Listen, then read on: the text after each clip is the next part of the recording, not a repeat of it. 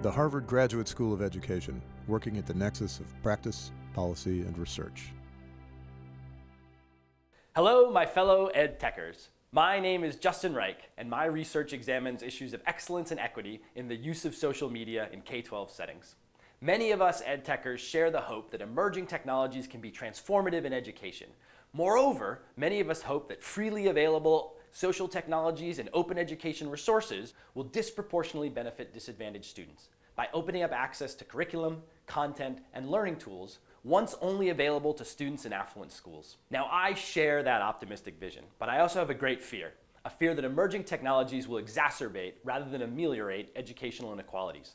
I think there's compelling evidence that schools with more human and financial resources have a greater capacity to take advantage of even free educational resources.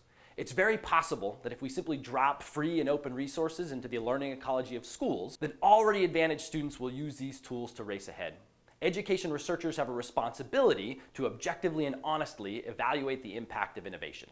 So as a case study, I've spent the last 3 years studying the use of classroom wikis in K-12 settings with a grant from the Hewlett Foundation's Open Education Resources Initiative.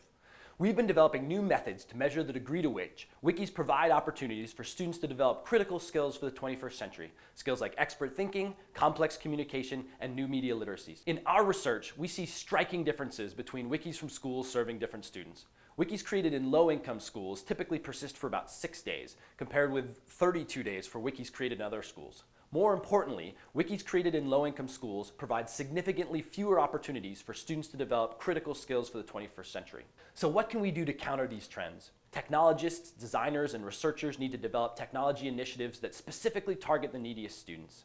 For instance, right here in Boston, Tech Goes Home is a fabulous program that provides netbooks and internet connections to students, along with computer training for the entire family. The Glitch game testers in Atlanta have built an entire program that hires African-American male students as game testers, teaches them the AP computer science curriculum, and has an incredible placement rate, not only in getting these kids into college, but in turning them into engineering and computer science majors. Foundations like Hewlett, Gates, and MacArthur need to continue their leadership role in supporting initiatives that target students who stand to benefit the most from online learning opportunities.